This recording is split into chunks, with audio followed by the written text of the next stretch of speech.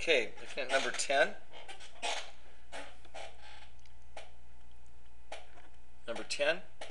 Here, copy the square GHIJ. So let's do that right now. GHIJ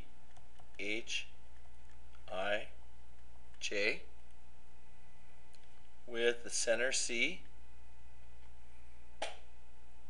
Rotate the square GHIJ 45 degrees counterclockwise about C. So counterclockwise is going in this direction, and 45 degrees is a half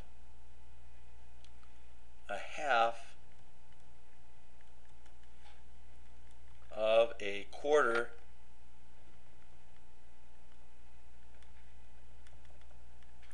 quarter turn. So we're looking at an eighth of a turn. Okay?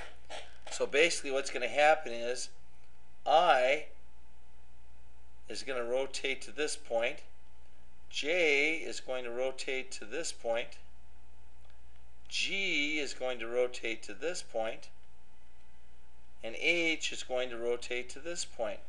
So if we draw our new figure, we're going to get a square that looks something like this.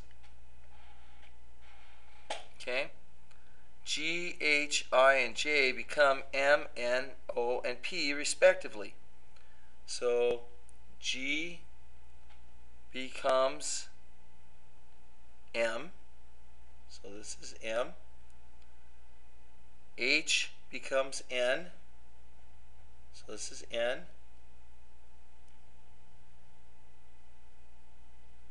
There's M. There's N. I now becomes O. So there's O right there. And J becomes P. So here's P right here. Okay? So that's number 10. Number 11, determine if each figure has rotational symmetry. If it does, give the number of degrees of all clockwise rotations less than 360 that map the figure onto itself. So imagine, if you would, if we have a shape that looks like this.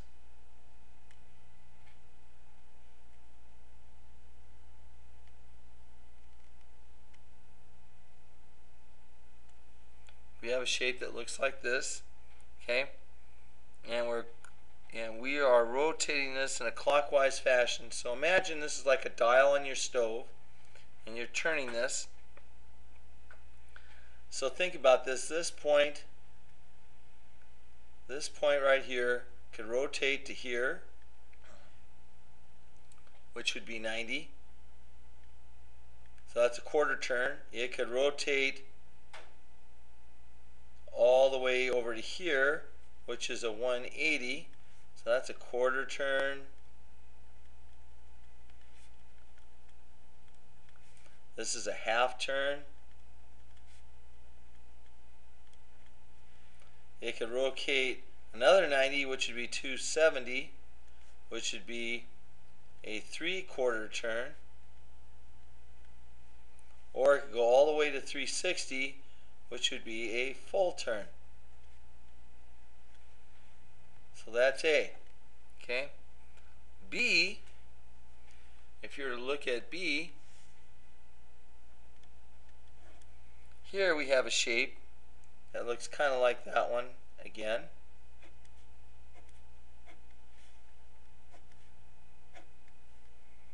The difference between that and this one is it has two black balls on either side over here.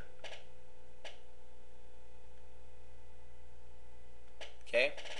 So the only way you can turn to make this land on top of itself would be if it had, it could have only a half turn.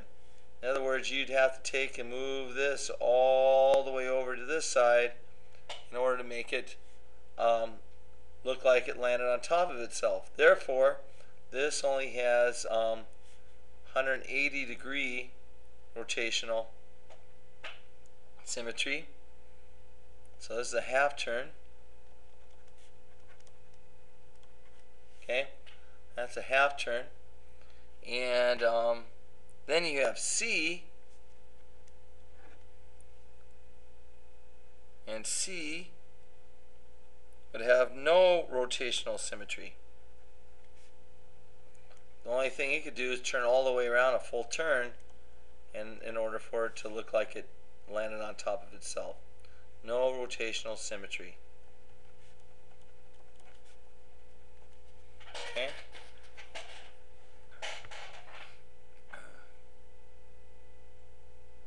Okay. 12, 13, and 14. Let's see, that was 11. Okay, number 12. Does a line have rotational symmetry? A line does have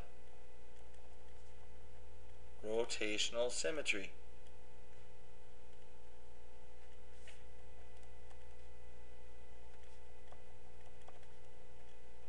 So I could look at a line like this.